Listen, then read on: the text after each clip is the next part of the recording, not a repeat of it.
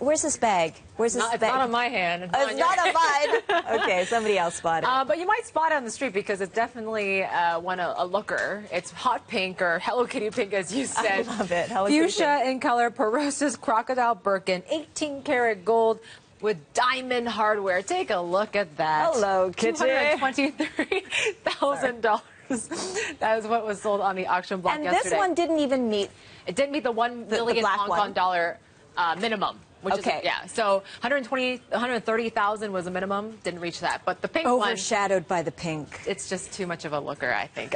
So here's what it smashed in terms of the records. The previous auction record for a Hermes bag, 203,000. It even beat another record that a bag that was once owned by Elizabeth Taylor herself that was sold during a Christie's auction back in 2011. 218,000 for that one. And it beat out Elizabeth Taylor. It beat out Elizabeth Taylor.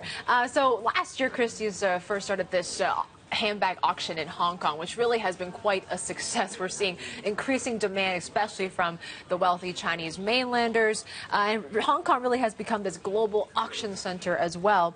And so the bag was more than, I think, one of more than 300 that were on the block, auction block yesterday. Well, you know why we didn't buy it, Yvonne? Why? All the ladies here were discussing this yesterday. Because it's been used. Yeah, it's secondhand. It's secondhand. Speaking of which, I want to mention this, the most expensive that I did a little bit of research, this Himalayan Birkin bag, and it was $432,000. Okay, I really can't afford that. Yeah.